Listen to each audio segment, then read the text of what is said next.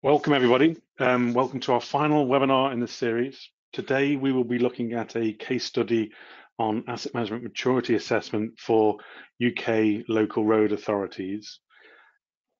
My name is Christian Roberts. I'm the National Practice Lead for WSP Asset Management in the United States. And with me today is Matthew Lugg, who is our who is an international expert, but he is also leading our local government practice in the United Kingdom. Matthew, do you want to introduce yourself, please? Yeah, thanks, Chris, and good day to everyone. I'm delighted to have this opportunity to share some of the experiences that I've been having in the UK with asset management. My background is in local government. My current role is Head of Profession in WSP, supporting all our local government commissions, and I have a good pedigree in asset management, being seconded into government as well. Thanks very much, Chris. Great, and it's great to have you here today, Matthew. Thank you. If we move over to the agenda slide, please. Thank you. So today, this is our final webinar, and we will focus this presentation on maturity assessment and a case study for maturity assessment with local roads, providing both the context and the approach and the results and benefits from that project. If you have questions, I encourage you to put them in the chat panel in the GoToWebinar panel on your screens. But before we jump into that case study, I did think it was worthwhile just providing a bit of an overview of WSP's asset management maturity approach and the work that we do in this space. We're a leading provider of asset management maturity and capability assessments, and we've been doing this for many, many, many years. We support agencies with that initial assessment, and we support the improvement activities right the way through the delivery of an overall transformation program. Our approach is endorsed by the Institute of Asset Management. We are skilled in assessing both with the IEM's assessment toolkit, and Matthew's going to talk about that in a moment or two. We also have our own assessment methodology, a toolkit which we refer to as AM2C, which extends beyond the ISO requirements and extends beyond some of the IM's toolkits and includes other business critical functions, including, for example, continuity of operations planning, and we've spoken about that in one of our earlier webinars. Typically, when we assess, we build out and deliver an improvement program, and then that program is moved into an organized way of delivering change within a client organization. So with that, we deliver organization transformation, we help with organization design, roles and responsibilities, etc. We develop the management system side of it, so all of that process and procedure improvement. We focus on digital, so we look at technology, the acquisition and implementation, and we look at the data and information as well.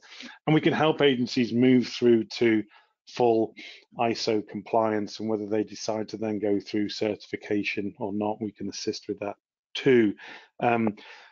Another reason why we do capability and maturity assessment is to help clients benchmark themselves with each other, and that is the purpose of today's webinar, is to talk through a particular approach of how we've helped a group of local roads undertake a benchmarking exercise and define improvements in their own organizations by learning lessons from others. So with that, I'm going to pass it over to Matthew, who's going to walk through this presentation. Thank you.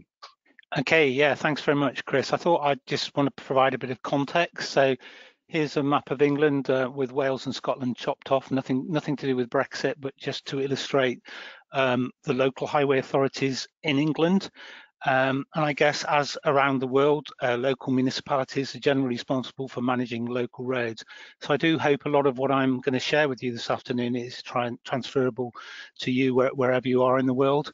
Interestingly, in England, there are 153 different local authorities that manage local roads, and that represents about 98% of the total road network.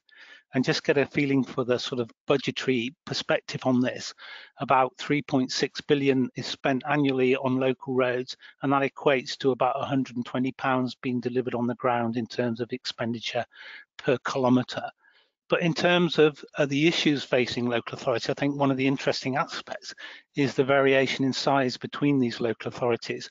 So we have very large county councils that have large networks. So Devon, the large blob on the bottom left of the map is where Devon sits, and they have a network of nearly 13,000 kilometres.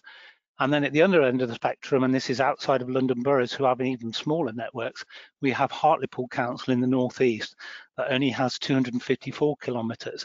And this is important in relation to issues around capability and capacity, which need to be considered in this perspective. So if we can move on and just think about some of the challenges, and again, I think some of these will be universal wherever you are in the world, but I use this picture from the Asphalt Industry Alliance survey that we have done annually in this country, just to illustrate the scale of the problem that we've been facing in the UK around the condition of our local roads. And this has happened over a number of years. We've had 10 years of austerity, and just at the time we were hoping to come out of that, there's a further worry in terms of having the issues around COVID and having to support the economy and how that's going to impact on the public sector. And that has, or the austerity resulted in up to 40% cuts in revenue. That's had a direct impact on local highway authorities. In addition to that, we've seen the increasing impact of climate change, as you will, as around the world, particularly in the UK around road condition. So we've had a number of severe storm events, floods, plus very severe winters, and all those play havoc to the condition of the road, sort of culminating in some of these pictures of the deterioration of the local road network. The slide shows some of the numbers. Over 11 billion of backlog is needed to bring these roads up to standard, an annual shortfall of over 800 million. And the other issues we're having to face is the utility companies in the UK are allowed to put their services in the carriageway, and whenever they do that, they affect the integrity of that structure, and we have over 1.8 million of those openings to deal with. So I think you can get appreciation of some of the issues that local highway authorities are facing in England.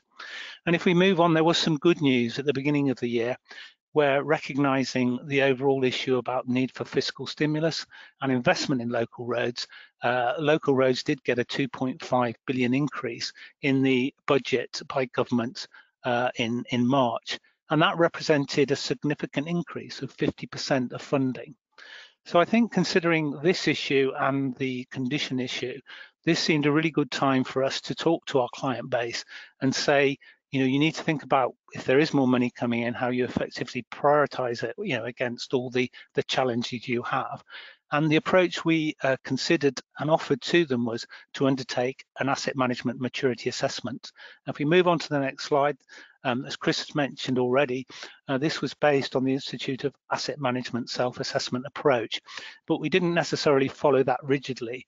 And we looked at a two-part questionnaire, which I'll talk a bit more in detail in a moment, but also to recognise that actually only one highway authority in England has accredited asset management. So although we're using something that looks at all the asset management attributes in terms of the standard, many authorities, or most authorities, don't actually have that accreditation. And if we move on to the next slide, I'll talk a bit more then about the approach we took in terms of the survey. So as Chris mentioned, part of this was to help look at benchmarking around a number of attributes with individual authorities, things like roles and responsibilities, training, the key assets, the systems they have, condition, and the key challenges. And the second part was more specifically around that Institute of Asset Management self-assessment technique, looking around the 7 attributes in this diagram around the plan, do, check, act type circular process. So in that context, we asked very specific questions, as I said, around training. And what we wanted to do was to try and look at individual authorities' capability based around the need to have competencies in asset management, so we could help advise how they might improve them and just assess where they were in terms of some of the guidance that we have in the UK. We also wanted to ask questions, next slide please, around key assets in terms of the data that they held. So these were the sort of assets that are key assets in terms of highway infrastructure. And we asked questions in relation to the inventory and condition of all those assets for all the authorities.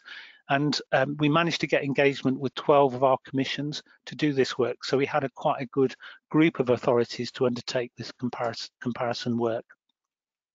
Just moving on again in terms of the system. So recognizing obviously a key part of asset management is the asset systems where the information's held both in inventory and condition.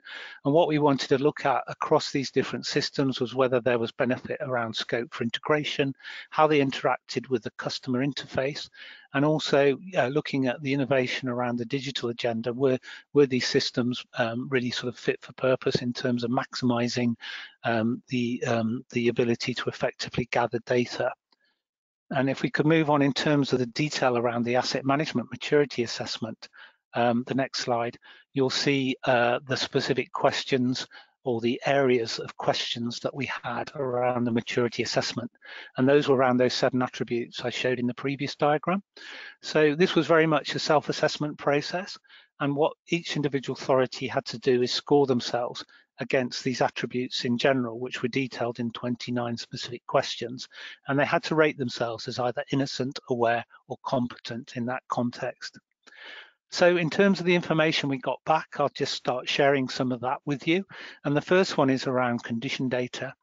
So having gathered information around condition data, we were immediately able to start looking at benchmarking. And this particularly, these graphs look at carriageway condition. And in England, we have various hierarchies. So we have main roads, the next level down, B and C roads, and the unclassified roads. And interestingly, the unclassified roads probably represent 60 to 70% of the total network. And what you can see here is what the overall condition of each of the authorities is.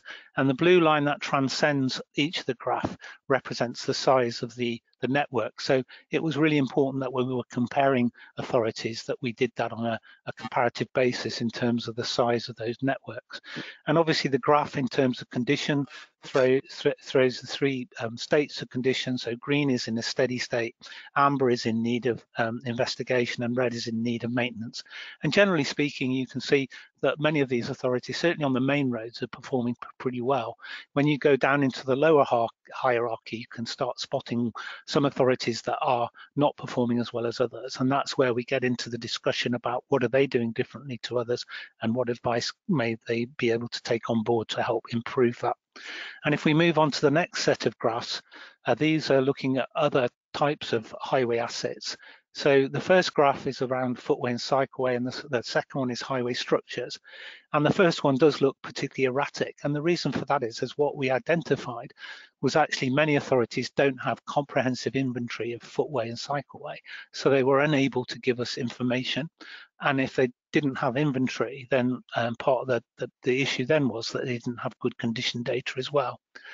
And I think what's important in this context, what we're seeing particularly at this time, was the push to what we call more active travel, particularly by government encouraging walking and cycling on the part of the health agenda. And there is a need for authorities to look at this and think about getting better information around those assets going forward, because if they want to bid for government funding, they need that data. The second graph is around bridge condition indicators, and generally you can see most of the authorities have good information and are performing reasonably well in terms of the condition of their bridge stock. Next slide, please. The next slide then just shows a summary of all the information we got back through the maturity assessment questionnaires. So the map on the left shows all the authorities that contributed to this maturity assessment. And then the spider graph shows the various scores of those authorities. And what's really interesting is where you can see there's a lot of commonality in terms of where the areas of need of improvement. If you go around the graph, you can see in areas of support, planning, leadership, organisation improvement, all the authorities are not scoring particularly well in that context. And some authorities are scoring better than others in other attributes. So again, that provides the opportunity to share good practice across these authorities. And then if you move on to the next slide, we also asked authorities about what their challenges were going forward. And here's a horrendous slide of a pothole, and these are the sort of conditions that we've been facing on the local roads in the UK and having to deal with repairing those on a regular basis. So what are the key challenges? And I guess this will be familiar for those of you who are from municipalities. Having clear political support and direction is really critical to get support for the investment and the long-term asset management principles. Customer expectations are rising, therefore good customer interaction, good processes are critical in this context. And what we're seeing, as I mentioned earlier, the increasing impact of climate change in terms of severe weather events and how that's affecting the network. But also in England, we're seeing a number of authorities now that are declaring climate emergencies. So what's really becoming increasingly important is around reducing carbon and trying to look at a net zero approach in terms of maintenance and building that into the asset management planning process. Obviously, funding is absolutely essential. Having long-term funding is essential for good asset management. And what I identified earlier was that there wasn't enough funding in the first place, which then created some of the challenges. And resources around some of the issues that we looked at in terms of capability and capacity, making sure authorities have got the right skills to undertake good, effective asset management. Next slide, please. As a follow-up, we offered to all of these authorities what we call a gap analysis. So having undertaken the maturity assessment, we could do more detailed scrutiny around the information we had, and we used this a gap analysis process. And again, we kept that relatively simple with this color-coded system. So around the 29 questions that we asked, we compared the individual scores with the average, and from that we identified which areas needed action. So we used green to say no action required, amber to say there was scope for improvement, and red to signify action. And we were able to give detailed information from what we gleaned from other authorities that we could use to help those authorities that had scored low in this context.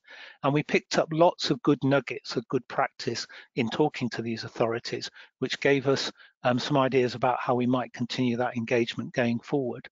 So on the next slide, you can see how we brought that all together in a smart action plan for those authorities that were interested in doing the more detailed follow-up analysis. And we provided comprehensive advice in terms of how they could improve their approach to asset management across all those questions in terms of what actions required, prioritization, timescales, and what the expected outcome may be of taking on board those recommendations. Next slide, please. And then thinking about all the good information and good practice we collected from this process, we thought about setting up a local authority good asset management practice group. And actually we set this up and it's up and running now. The first meeting was in November. And what we were basically doing is feeding back to those authorities that perform well to the others that perform less well. And that the authorities were very keen to be able to do that, but also to pick up on very specific areas of good practice, whether that be around managing drainage assets or those authorities that were performing well on a particular hierarchy of their road network. Next slide, please. So what were the benefits of us doing this work? We identified lots of issues, but more generally, these are some of the specific things. And what we found was a lot of the asset management documents were in need of a revision. The corporate strategies at a political level had changed with changing agendas around climate change, looking at climate emergencies, the COVID-19 pandemic implications, the government's push to more sustainable transport. So we identified that their current documents were out of date and needed realigning.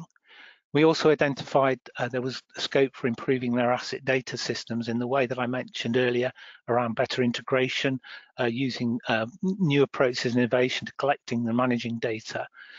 And also recognizing the importance of having the documentation and the information of an order that was enabled those authorities to effectively bid for funding, having the evidence base to show government about the need for investment, but also looking at some particular aspects around some of the inventory information around key assets, and the lack of inventory data around key assets of footways and cycleways was a particular issue that we identified. And this provided the catalyst, as I said, to provide a forum to share good practice on those 7 maturity attributes. And we've now created this ongoing good practice network group and that group will be meeting now on a regular basis, and we've had some really good feedback following that first meeting. So I hope you found that useful and informative. A lot of information there, but thank you very much, and over to you, Chris. Thanks, Matthew. Great presentation. A couple of key takeaways for me, and this is not just on the work that Matthew's presented here, but certainly, I suppose, a set of key takeaways from maturity assessments we've done across the globe. I think the big thing for me is always that assessments are often considered necessary when a particular event has caused management to take a look at what's happening and try and understand why it's happening. Sometimes that's down to poor performance, sometimes it's budget constraints. As we've seen here in the United States, it's been down to the federal government setting out mandatory requirements for asset management. So there's generally a drive for assessing the organization, and I would just encourage those that haven't maybe gone through an assessment at all, or maybe not one recently, maybe start to think about undertaking that assessment, either bring somebody in to support you, or even do a self-assessment with one of the tools from the Institute of Asset Management, just to take a view of your organization and try and figure whether there's ways of improving how you are managing your assets, for example, and also to better prepare your organizations for future events. Hopefully not another pandemic, but those things are always on the horizon. Second thing I would say, again, Matthew talked about the assessment providing a diagnostic of the organization. It does. Lessons learned for me is there is no one size fits all. So a solution for one organization, one agency is going to be very different than others. You can definitely learn from each other, and Matthew's demonstrated that in the good practice networking group, but there is not a one size fits all approach to this. You really need to think about what it takes to be successful, and I think the big things for me there around vision, leadership, having that management framework in place, having access to data and information, but importantly, having a mindset to monitor, review, and continually improve your asset management. That sits at the heart of ISO 55000 and, in fact, all management system standards. My last takeaway here is not just related to this webinar, but also the other webinars that we've carried out in this series, is about the benefits of asset management. They're very broad. We like to focus on the cost savings. That's always a big thing, but there are other benefits associated to improving asset management practices, including productivity, which obviously can impact your cost savings, but also performance, safety. We've seen huge increases in the safety and the safe operations of assets with better planning, better, more preventive and planning, and more predictive planning. We've also seen increases in the well-being of both society at large, but also employees with the use of asset management. And one of our webinars earlier in the week talked about that. Just before we jump into questions, I'm seeing one or two coming in on the chat here. I did just want to talk a little bit about some of the other webinars we've got. I forget how many it is now. I think there must be 8, 9 webinars or so that we've posted on our hub site, wsp.com/asset management. You'll see the link there. And these webinars have been carrying on since around about September this year. So there's a whole series of webinars. Please feel free to take a look, and if you found them interesting, send us a message, let us know. If there's something that we have missed, send us a message and let us know. And if there's something that you'd like us to review in the future, again, send us a message. We'd love to hear from you and understand what you would like to hear about in the future. So with that, I'll move it over to Q&A. I can see a couple of questions coming in here, and we did get a couple of questions ahead of the webinar as well. So maybe I'll start with the ones ahead of the webinar. So a question here around ISO 55000. The question is, can local authorities utilize ISO 55000 when they are struggling to align with the self-assessment? Thoughts on that? Okay. Yeah, no, thanks, Chris. I mean, it's interesting because, as I explained in my presentation, only one highway authority out of that 153 in England have got accredited ISO standard. So it is not the norm that local highway authorities will have this. It may be because they feel it's not cost effective. But I think in terms of the principles of the standard, and particularly around the work I've done on asset management, all those attributes are going to be appropriate for any asset owner organisation. So you can apply the principles even though they may not be accredited to the standard. I think that's a good answer, and I would say that from my perspective, as one of the contributing authors to the standard, I often feel with the conversations that I have with clients that they big this up in their heads to something that's overwhelmingly large and often unachievable. And actually, most of the agencies, organizations, local authorities, transit agencies, utilities, most of the organizations we work with have a plan in place for what they're doing with their assets. It may not be um, really robust, but they at least have a plan in place. They know what their capital program looks like. They have a view of what maintenance they're doing. If they're able to start looking a little bit further ahead and thinking about some of those objectives of the organization and start thinking about some of the risks that they may be exposed to, and then using that risk information to start setting out some of their processes, practices, and procedures to help them manage those risks. You're halfway there, really. So I think that's I like to try and sort of size the problem and make it into turn it into sort of bite-sized chunks in that respect. Yeah, I mean, if Um, I can add to that, Chris, I yeah, mean, there are requirements for local highway authorities to meet government standards in terms of good asset management. So actually, a lot of them have all the documentation and principles in place. So I don't think it would be that difficult for them to achieve the standard if there was a push to do that. yeah, good point. Another question here, what is the importance of service design life of the structure in asset management? So I'm presuming we're talking about bridges or general structures in terms of Yeah, I design think life. so. And I think what's critical in carrying out design of structures is that the maintenance aspects are built into that design. So whether that's through maintenance audits, also having a good BIM model as well for the future is going to be really helpful when further work and repair needs to be carried out on that structure. So it seems to me that it's integral to the service life, design life, to make sure that from the start of the design that those aspects are built into that process. Hmm. I got a couple of other questions here which are related. So um, I'll ask the two of them, and then you can decide whether to answer them separately or together. The first is, how transferable is the approach that you've taken to other local authorities or the equivalent across the world? And the second is, which is sort of somewhat related to that, is could you include, or would the existing members be interested in including non-UK local authorities or the equivalent in your good practice network group? Okay, thanks. Yeah, both good questions, Chris. Thanks for that. I mean, I think the approach that I've advocated is directly transferable. It's very generic.